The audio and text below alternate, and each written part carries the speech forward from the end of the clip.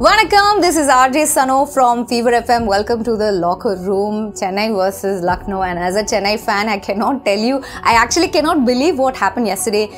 It's different that we lost to Lucknow just, 4-5 days ago, and then again we are losing to them in such a short span, and that too at our home ground is something that we're not able to come to terms with. That is the reality. A lot of people believe that it was actually Quinton de Kock, but let me tell you, it was not Quinton de Kock, it was dew. What do you do when there's so much dew in the city and you are a spinner heavy team, right? But before we get to understanding what really happened at the match, there are lots of fans out there who are asking questions, and the questions are, usually, if you see CSK as a team, they don't do this chess. They don't move their players around too much. It's like one fixed team. But all of a sudden, we're seeing Jadeja walk in at number 4. We're seeing a Rachin Ravindra being dropped. Why? That's a question all the fans are asking.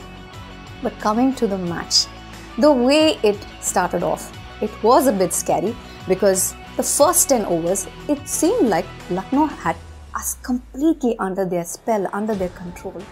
And then walked in Shivam Dubey and our captain Ruturaj Gaikwad. What an innings, what a performance, the 6s, 4s. Chepauk was, going nuts. The Yellow Army was thoroughly enjoying it. We set up, an amazing score. And also we saw something, we saw a lot of sloppy fielding, missed catches from Team Lucknow. And it seemed like they're going to have another smooth, beautiful win at Chepauk. 211, right, at Chepauk, Lucknow.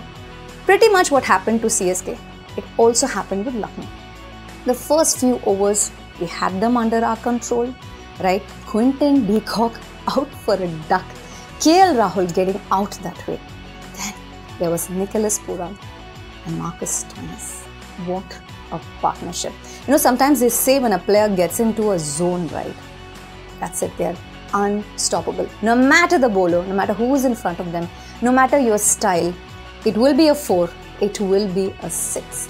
So we saw the Hulk, and let me tell you, as a Chennai fan, even though we saw our team losing, we saw amazing cricket yesterday, and that's what we all truly appreciate. But looking at this entire momentum of Marcus Stoinis, one has to ask, is it because of that lost contract with Australia? Was it the inner anger that he was, channeling and, came up with a performance like that? Apparently, in an interview, he said, if there's a younger player who wants my place, he can take it. But when someone goes into a zen mode, we've seen Thaler do it, we saw Marcus Stoinis do it. I think it's truly a treat for any cricket fan. But how are we seeing this as CSK fans? Well, let me tell you, we are okay with it because it's a new captain. There are mistakes that are bound to happen. There will be learnings, and CSK will keep winning. That's the hope. With that, this is RJ Sana signing off.